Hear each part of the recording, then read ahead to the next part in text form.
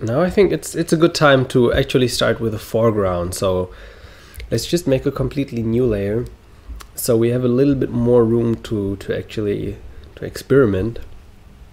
And in this case, I would just take a big brush and like give it just a little bit of a hill here, or something that really like goes along with this background, with this like this tilted line that is very dominant in the picture, so we can flow along with this, and then maybe indicate that there's a little pathway or something that like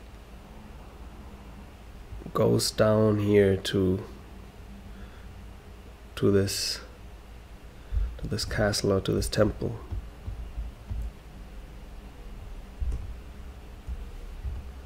And now we can even go as far as making some compositional like changes and really digging into the not yet done artwork itself. So we want it to be somehow of an artwork, so we just start experimenting. So what I just did is I pressed, let me repeat this real quick, I just pressed C, and like especially in this newer version in Photoshop, it's quite cool. You can just drag this out, and depending on what background color you have, of course, for me that's white, and you just extend your screen. And now by pressing M, I just select part of the layer that we just merged, so it's not the new layer but the layer below.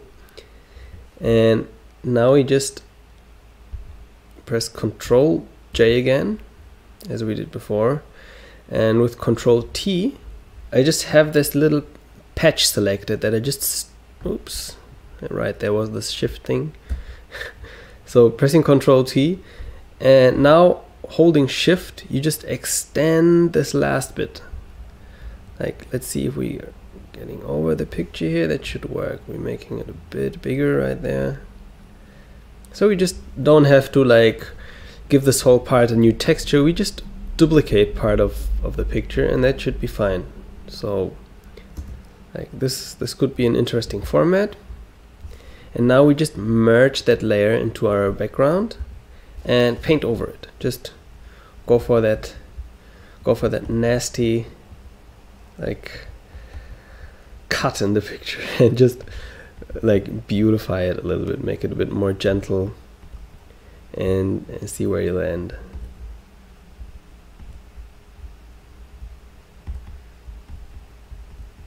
Just like that.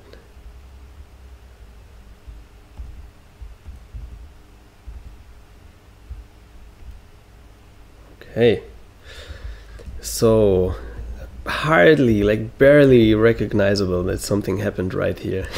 Just kidding. So it's actually it's gonna become better.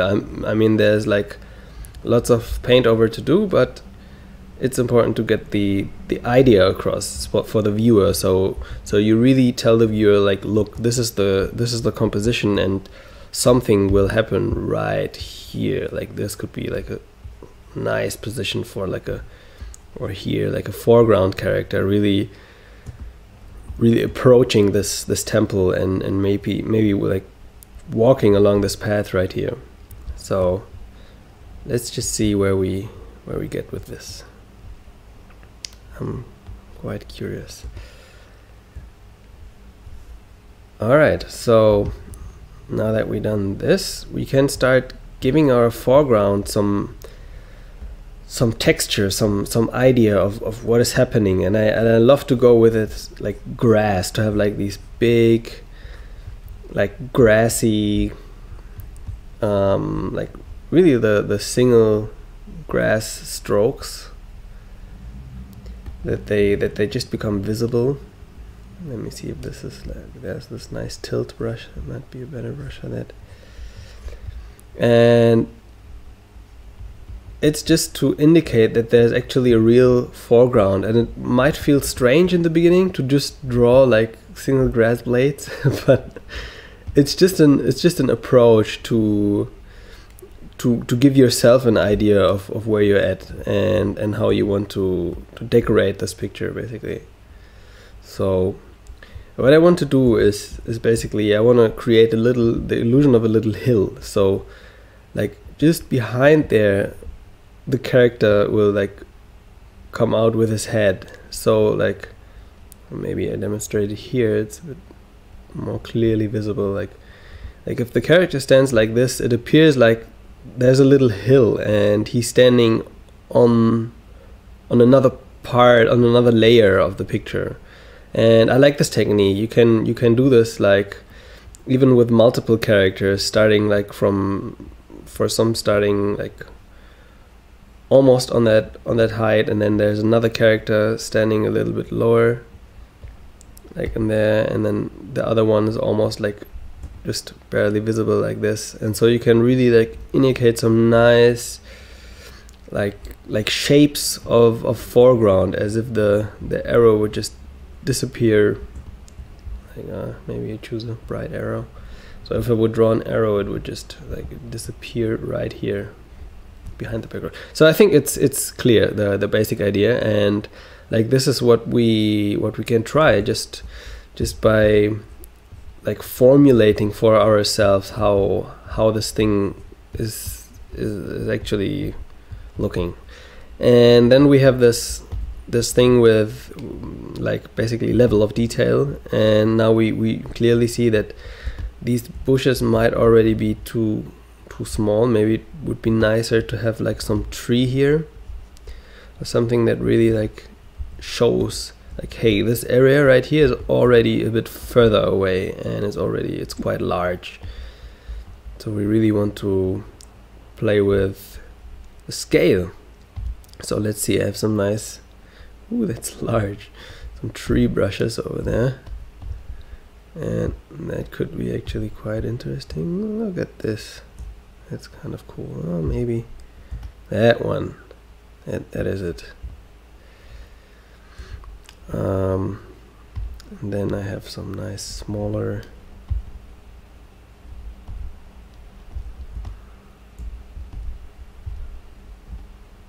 looks also kind of scary. I don't want to make it look scary actually. I want to make it look a little bit like lush too, but it's really important to keep the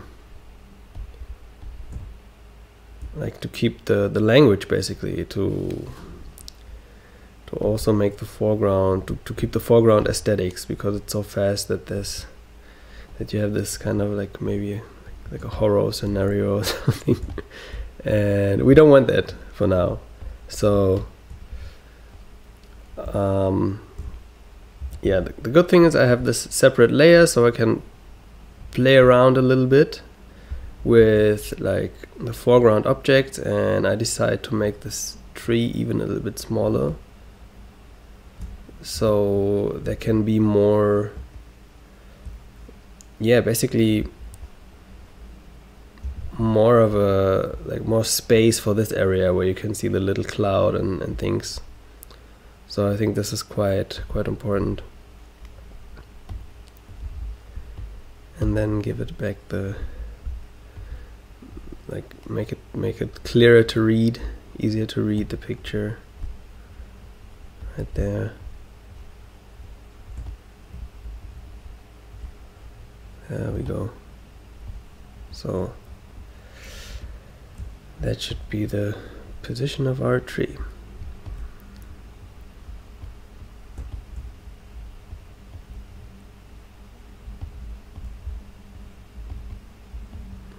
Maybe make it a little bit more, a little clearer shape. There we go. Some more trees.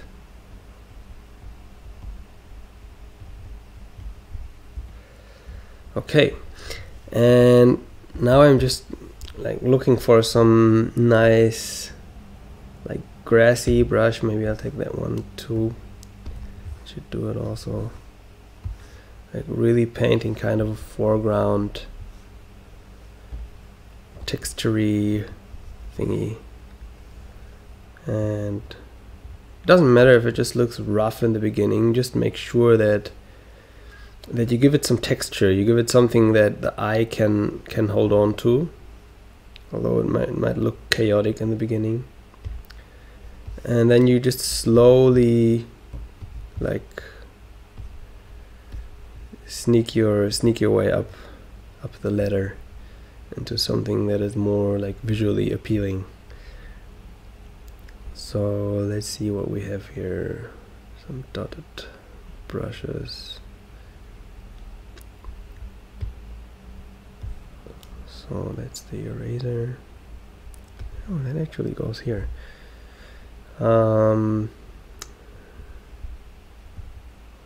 There we go. That might be yeah, that's a nice brush. So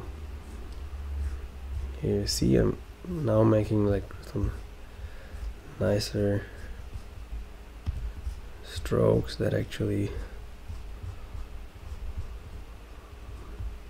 flow along.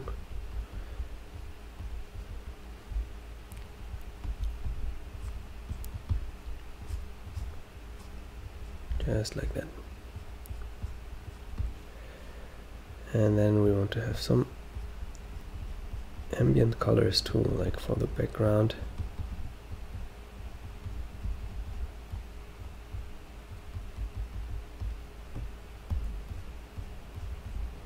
And some of that grass in the background too.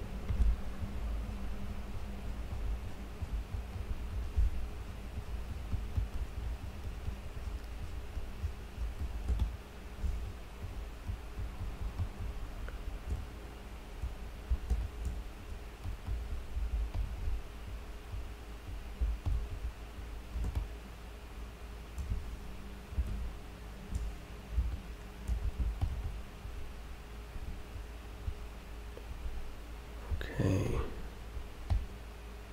I really want to check out if this is like a good way. Yeah, this is like interesting to just use this mixer brush for the tree. Kind of works. So I'm just playing around with this, like just using whatever comes to my mind.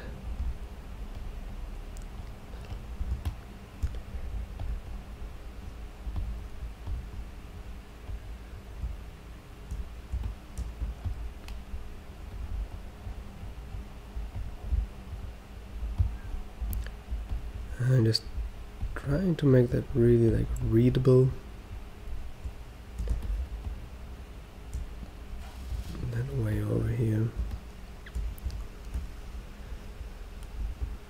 And now just give it some much clearer and much softer like textures, just because this is still quite harsh when I look at this. I'm just like trying to really work on another detail level right now. Like and whatever you see like is not following in the image is like still, yeah, like having a hard time to be readable. Basically, you just like instantly go to that part and start working on it. So it becomes almost like a rhythm. Oh, that's actually quite a dark color. That's interesting.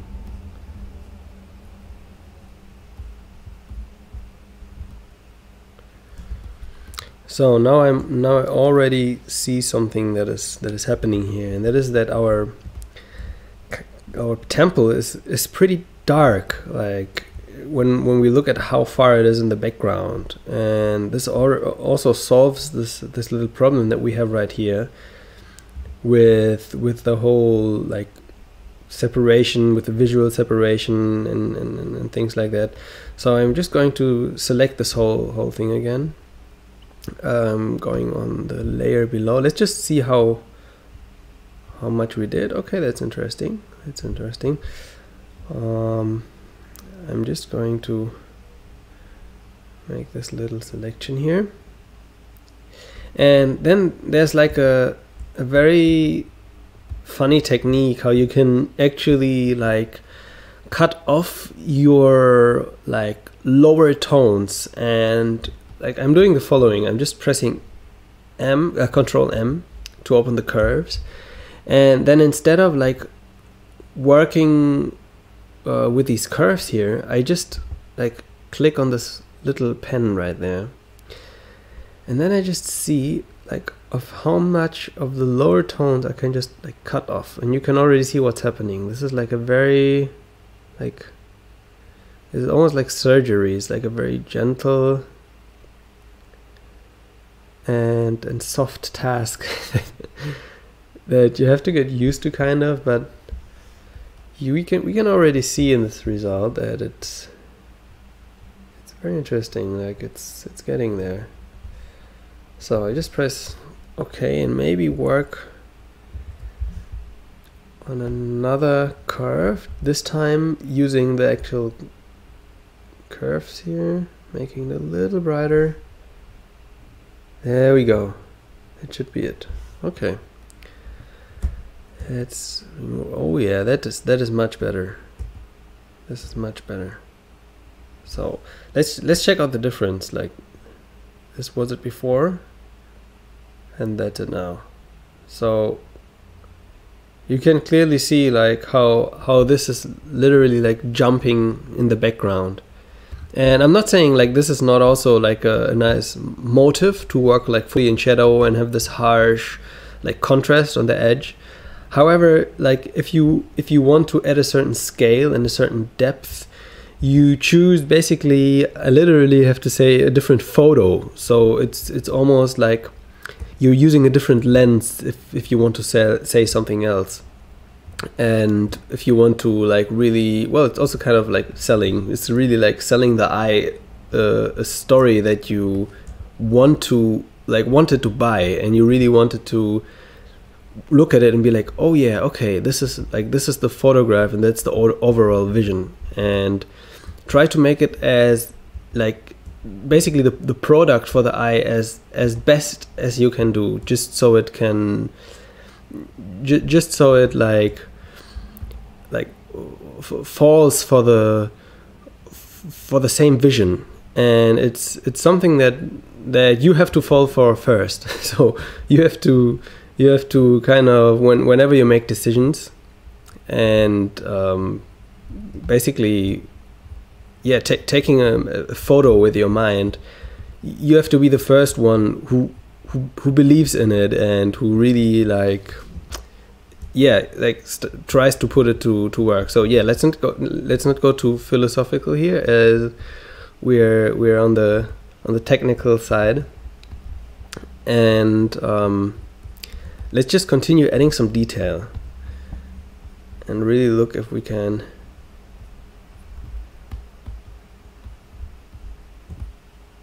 get some parts out here.